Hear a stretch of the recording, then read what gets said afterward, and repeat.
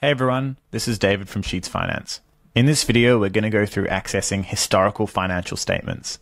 The SheetsFinance extension allows you to pull over 30 years of consolidated annual and quarterly financial statements directly into Google Sheets. And at the time of this video, we have over 60,000 financial assets available globally. All of this is achieved with just a few simple functions. So let's get started. I normally like using Apple, but we'll mix it up and we'll work with Microsoft. So I'll type in the ticker code into cell B1 at the top here. For this example, I'm going to use the function generator to write our functions for us, but of course we can type them in manually if we know them. I'm going to highlight cell A2 because that's where I'm going to generate the data, and I'm going to head over here to the right-hand side where I'm going to start typing out my function. Now, the stock code is located in cell B1, so I'm going to type that in here at the top. I'm then going to go to real-time and historical, and within this, I'm going to head down to the income statement. This is probably a good time to point out that this little question mark here will take you to the docs for any of the types that you're working with in SheetsFinance. So if you click this, it'll specifically take you to the income statement information in the docs.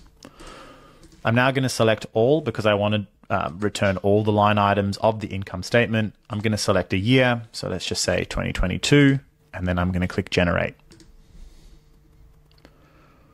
And we'll see on the left-hand side that the 2022 income statement for Microsoft has now been populated. Let's make this a little bit bigger so we can see the line items.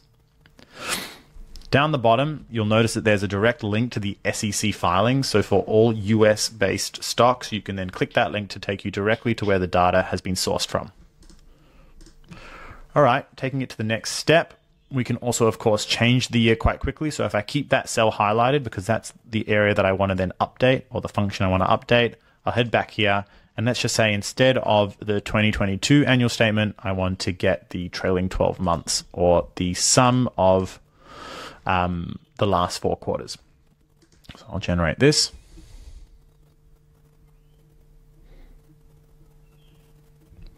And this time around, you can see the period has now changed to TTM, and these figures are the trailing 12-month figures for Microsoft. Now, sometimes you want to compare year on year. So another feature that historical financials have is that you can enter multiple years. So I'm going to remove TTM. I'm going to now do the last 10 years, let's just say, so 2012 to 2022. Like this, and you'll see all the while, and we've spoken about this in previous videos, the function is being built for you, and it's a relatively simple function. So you may not need to use the function generator if you start to get used to how these things are built. So I'll click generate again.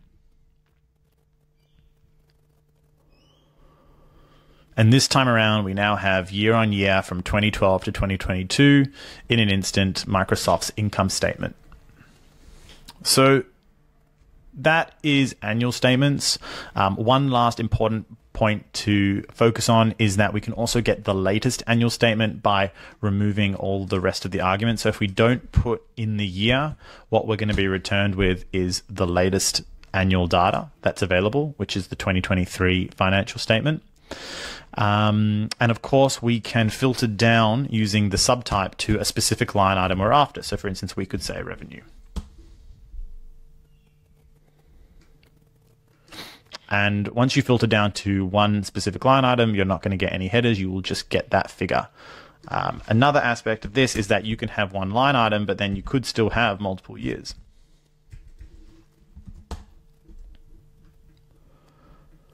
So now we've got 10 years of revenue side by side, and we could use that to plot against other companies. The last argument that often isn't included is the options argument. You can either do it manually here, or I could do it down here on the right-hand side of the function generator. There are 2 options for the historical financials. One is NH for no header, and one is NLI for no line items. So in this case, because there's a header, which is the dates, I can remove that with NH, and I could remove the line item, which says revenue, NLI. So if I chain those together with the AND operator, and put it in the options argument and click enter, we're now only going to get the figures for revenue for those years, which can be really handy when you're trying to put together some sort of dashboard and you don't want these pesky headers or line items popping up and annoying you. So moving on to quarterlies, and maybe we'll change to the balance sheet to do that.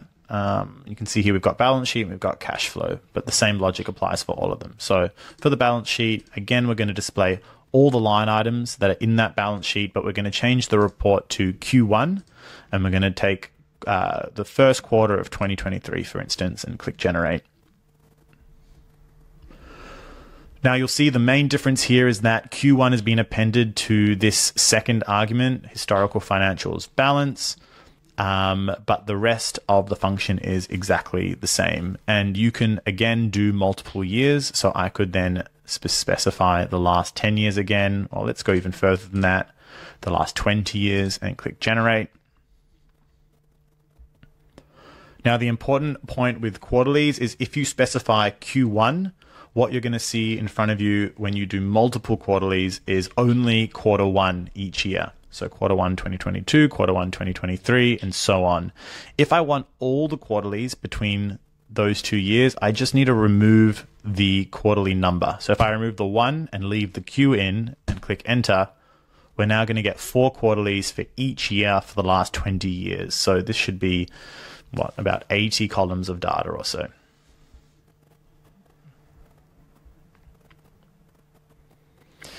And often we want to get just the latest quarterly, so the same logic applies as annual statements. If we remove the year entirely and we click enter, then we're just going to get the latest quarterly data. Whoops. Let me remove that.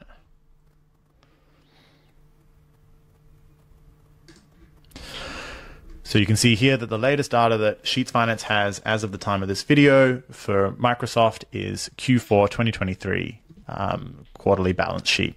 So that's it for quarterlies. You can see there's a variety of ways of displaying them. You can, again, similar to annual statements, you can remove the header, you can remove the line items. It allows you to plot things side by side.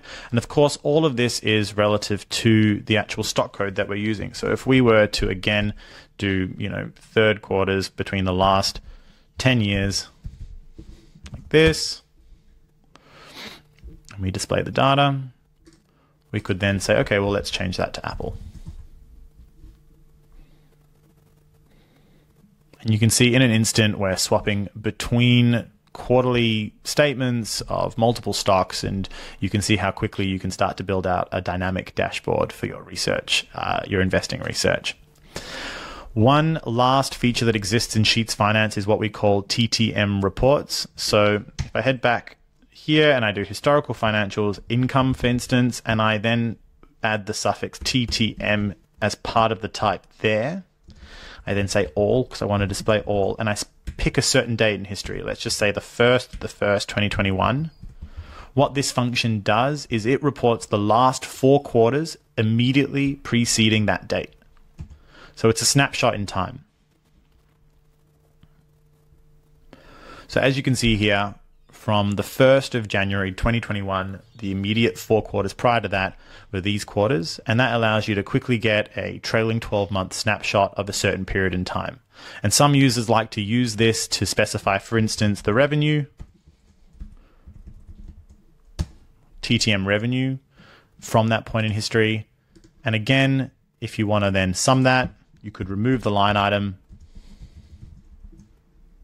and you could wrap the whole thing in a sum.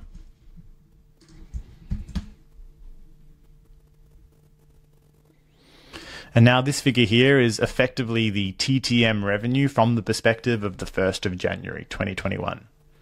Now, I know I got a little bit deep there towards the end, but as you can see, there's a lot of power to the historical financials, and this is just scratching the surface. So jump into the docs and send me any emails or comment below if you have any questions.